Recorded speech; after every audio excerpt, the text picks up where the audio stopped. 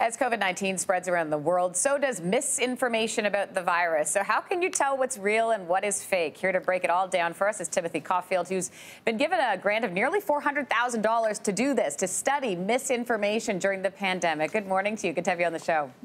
Good morning. Okay, so what kind of misinformation have you found so far?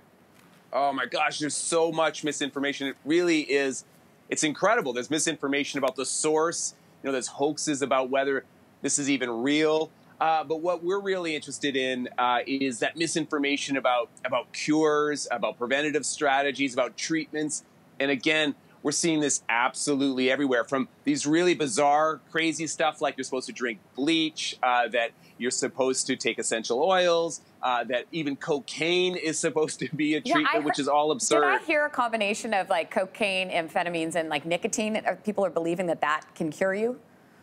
That's right. That's right. In fact, the French government had to issue a warning.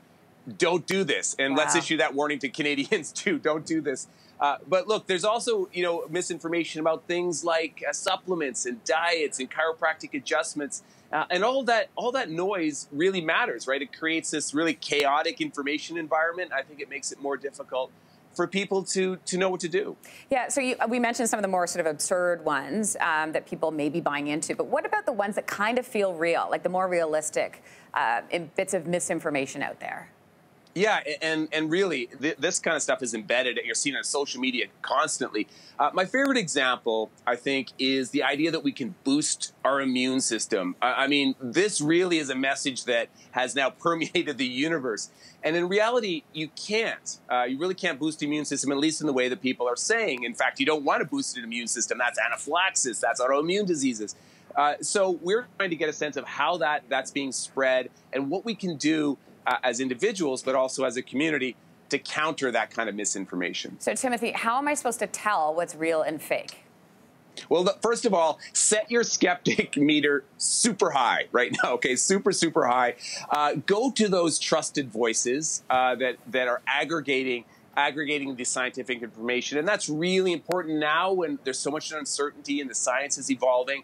Go to the World Health Organization, go to the Public Health Agency of Canada, go to your regional public health authorities. They're actually doing a pretty good job with the evidence. I know it's frustrating because it's changing all the time, but that's really what you need to do. And then consider the source. Where did this information come from? And please, pause, think about it before you share. All right, we'll leave it there. Timothy, thanks so much for your information. We appreciate it this morning. Great, thank you. Thanks for watching. If you like this, be sure to subscribe here. And you can check out more Your Morning videos right here.